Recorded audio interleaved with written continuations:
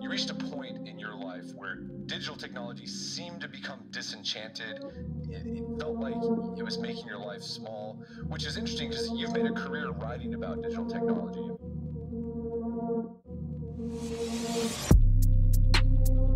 As I grew up, as we got more digital technology in our lives, as smartphones and the internet came in, I felt a real shift that I think a lot of people have felt, where technology becomes about consumption and about interruption.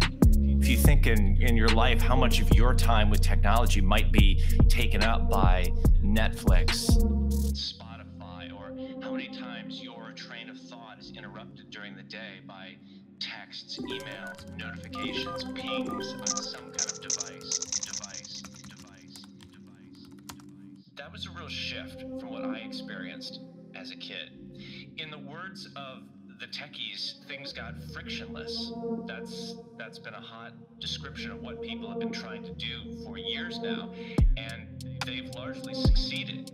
Unlike in the old days where everything was hard, things now are engineered to attract and addict.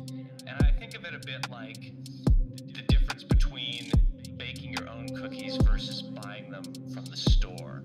Cookies are never going to be super healthy for you to consume in large quantities, but if you've got to do the work of making a batch of cookies, making the dough, baking them for 20 minutes, you're not likely to stuff your face with cookies all the time every day.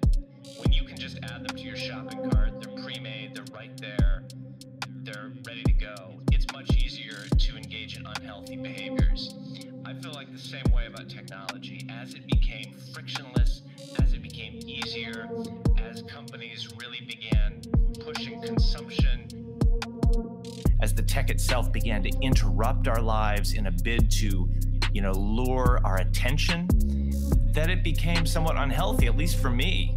So I just found that so much of my attention, which is to say my life, was going toward these devices, toward these glass screens.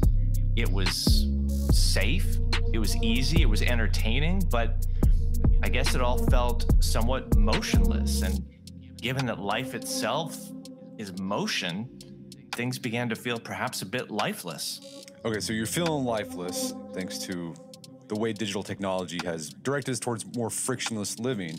How did the German philosopher Friedrich Nietzsche end up as your guide on how to navigate this frictionless, tech-saturated world?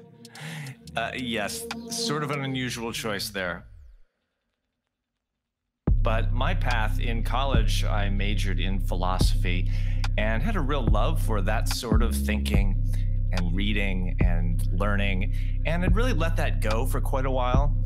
But in my bid to sort of remedy some of these problems, I turned back to some of that. And Nietzsche was one of those figures who, you always hear about. You hear about him today. He's the most memeable of the philosophers. He's a great quote machine. Oh. Demons, be gone! Be gone, demons. Be gone! Leave this studio!